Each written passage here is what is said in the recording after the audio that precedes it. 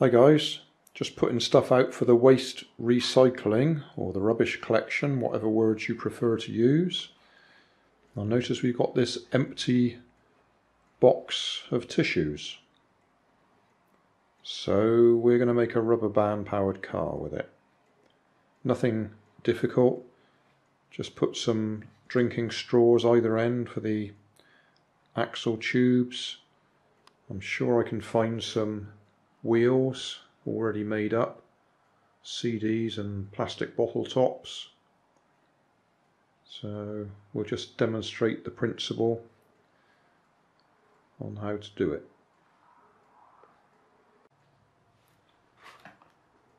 Got some plastic drinking straws here. These are actually the wrong type to use. I mean, you could be green, I suppose, and use paper ones. But the reason these are the wrong ones to use is they're a bit thin. I like to use ones that are at least double that size, because when you put your bamboo skewer through there, or barbecue skewer, although it's a loose fit, it's not as loose as a larger drinking straw. So it will work with these, but it won't freewheel quite as well.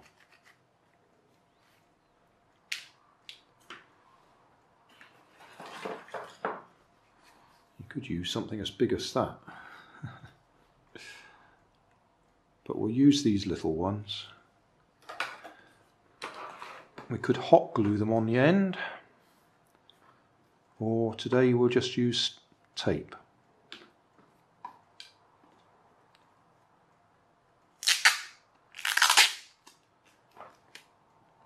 Right.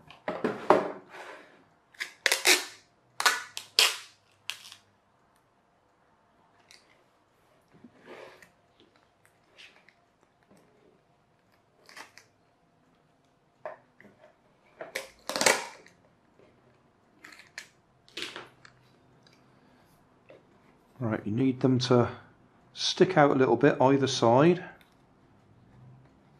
so that when the wheels are on there they don't rub against the bodywork.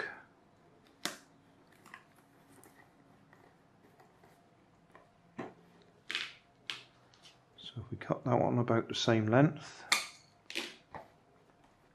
One reason for using a nice cardboard box is it means your axles will be parallel, which helps to make sure it goes straight.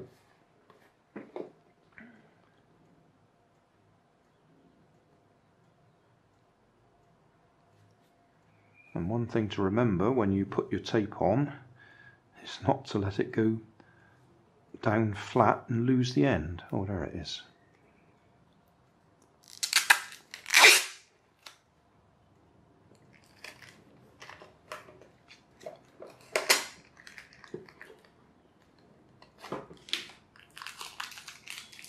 Yeah, won't lose the end now.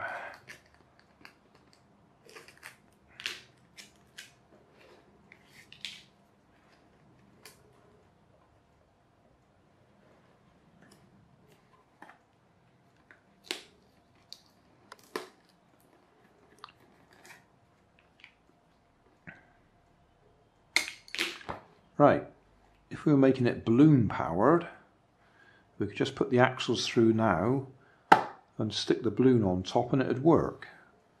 But we do actually want to wrap a rubber band round the axle, so we need to cut a gap in there.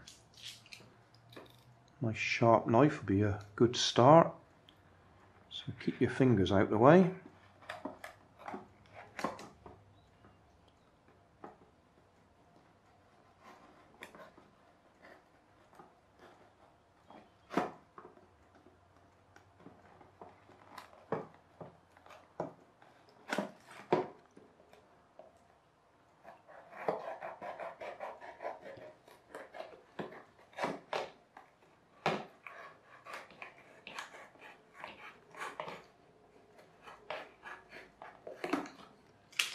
Okay, we've got a nice gap in there, so when the axle's in place we can wrap the rubber band around it. Right, I have a short delay here because the battery's just about to run out on the camera. Okay, so I'm going to cheat now I'm going to use these wheels and axles off of this car. I keep reusing my wheels because once you've made them, there's no point in throwing them away. These ones, bottle cap, sticky tape just to hold it in position, hole through the middle, same on both sides. These ones, bottle cap, hot glued in place. So you can use hot glue if you want, or you can just use sticky tape.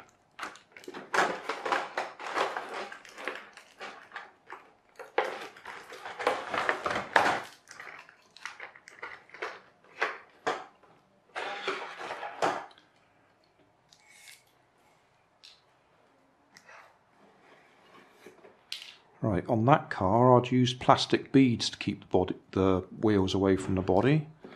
On this one we don't need plastic beads because those drinking straws will do that for us.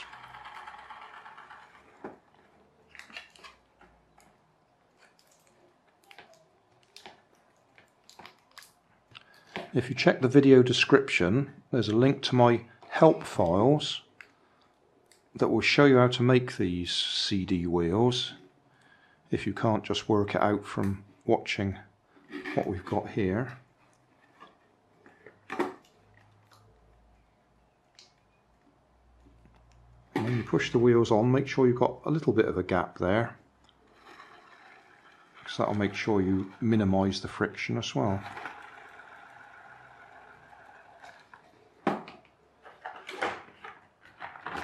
Right, front end.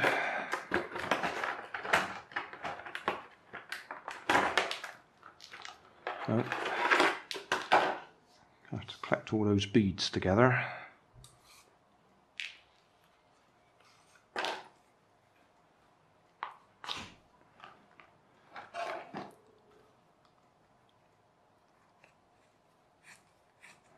Okay.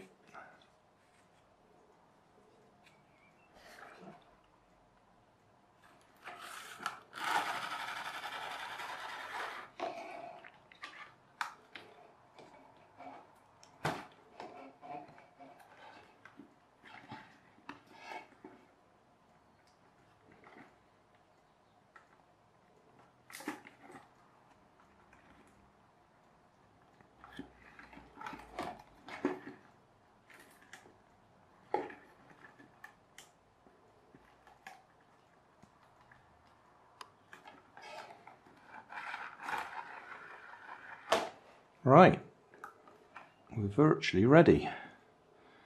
What we need to do is have a rubber band from there to the front somewhere. So probably easiest if we just make a hole there somewhere.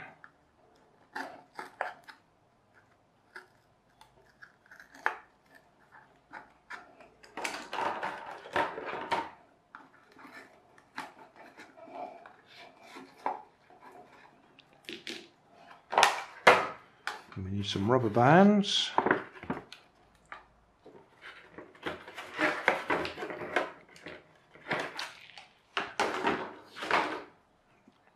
Got far too many there. See if we can take one off without breaking it. These rubber bands are cheap ones from Poundland, and they don't last very long once you start playing around with them. It's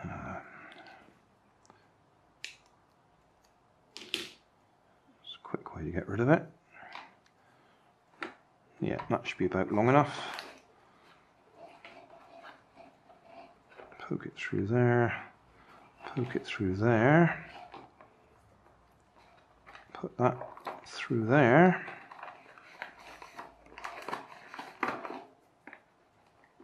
And then that one down through there.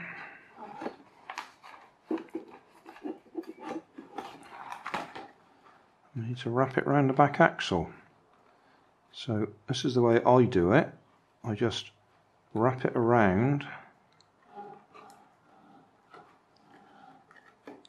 so it goes over itself and holds itself in place.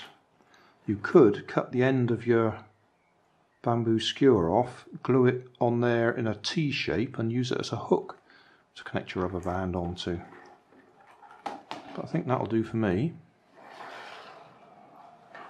Looks like we'll get wheel spin. It's a bit lightweight, so we could add weight to reduce that. Because the other thing you could do is cut off the excess bamboo. I leave it on there because I keep reusing these for the next project, and that might be bigger, so I leave them full length.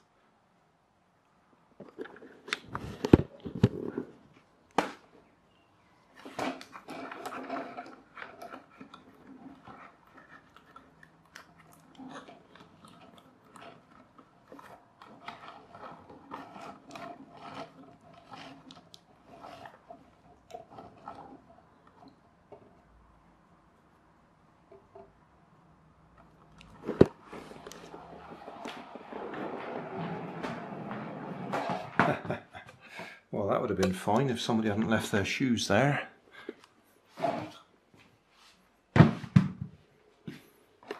We'll give that another run. We have visitors tonight.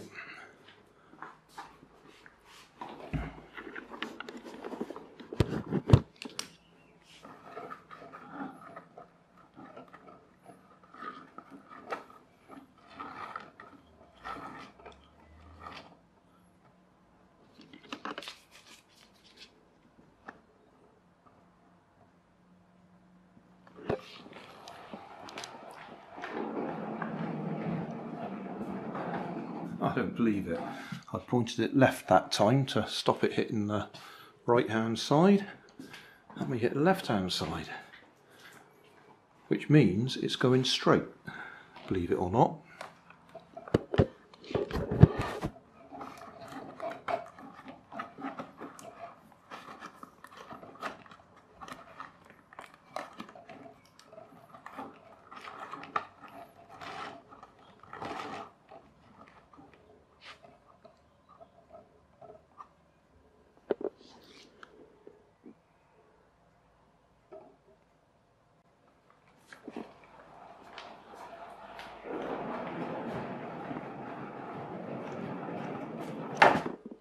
There we go, that was about 8 meters, no trouble whatsoever.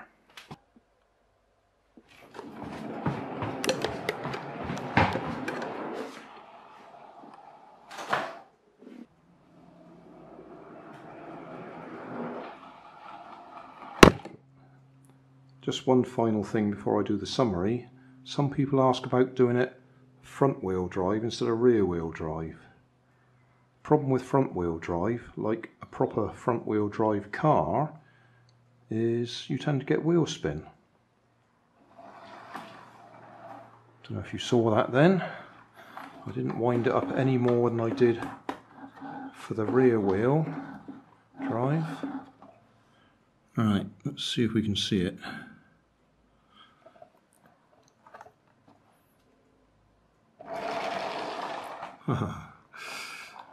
Plenty of wheel spin that time.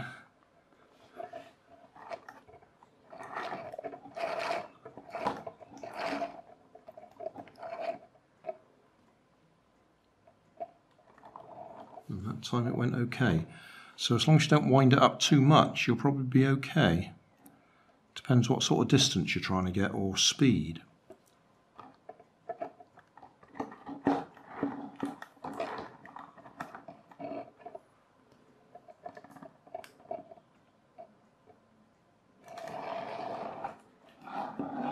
Yeah, as soon as you wind up a bit more, you get wheel spin. So my advice is to go for rear wheel drive. But you can do exactly the same as you do for rear wheel drive. You can put extra weights on the front and that will hold it down. Or just don't wind it up quite so much. Summary time. What have we got? We've got a tissue box that I've just taped drinking straws either end for the axle tubes. Cut a big hole out of this end so we've got access to the axle. The axles are bamboo canes, the wheels are CDs with bottle caps either taped to the middle or hot glued to the middle so that holds the axle in place. Made a hole at the front there to get the rubber band through, so the rubber band goes through there and round the back axle. You could glue a piece of wood on there, T-shaped, to use as a hook to put your rubber band on, but I prefer just to wrap the rubber band round the axle so it holds itself in place. And that's it. Job done.